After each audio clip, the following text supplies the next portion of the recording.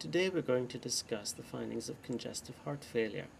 This is a chest x-ray on a patient who is at baseline. There is no clinical symptoms of pulmonary edema such as shortness of breath, paroxysmal nocturnal dyspnea, or evidence of congestive heart failure.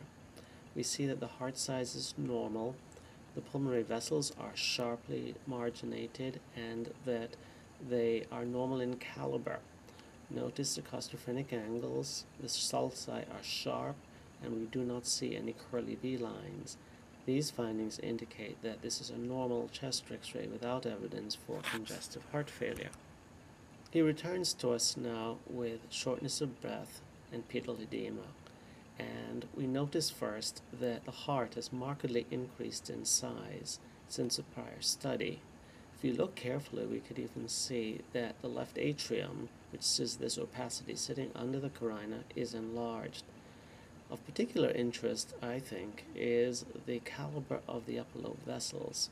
We call this vascular redistribution or cephalization. There is distension of the pulmonary veins due to the engorgement from increased left-sided pressures. So we see that the heart has become dilated, the left atrium has become dilated, the pulmonary veins have become dilated. They are greater in caliber than the vessels at the bases. Now let's take a look at the costophrenic sulci.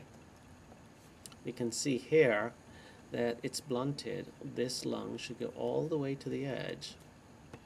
Instead, we see that there's development of pleural fluid.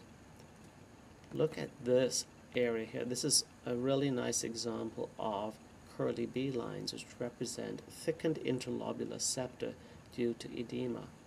In addition, notice how blurred and indistinct the pulmonary vasculature is.